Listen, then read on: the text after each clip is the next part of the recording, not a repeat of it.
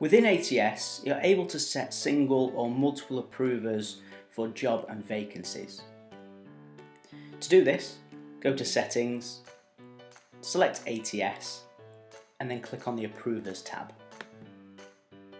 You can then add your first approver. When you do this, you can specify whether the approval is for a specific company, location or department. In this example, I can specify that somebody has to approve for job and offer vacancies from the company Mango and the location of Leeds. We will leave the department as all.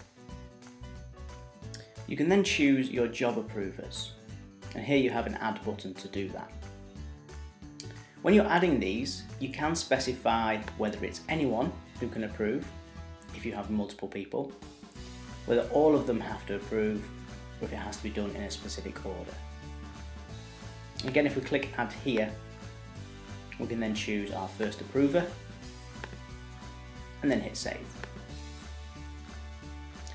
Continue doing this for any additional job approvers, and the same process works here for offer approvers. These approvers will receive an email asking if they wish to accept or decline the job or offer approval. Once you're happy with this, hit save and you'll see your option located in here.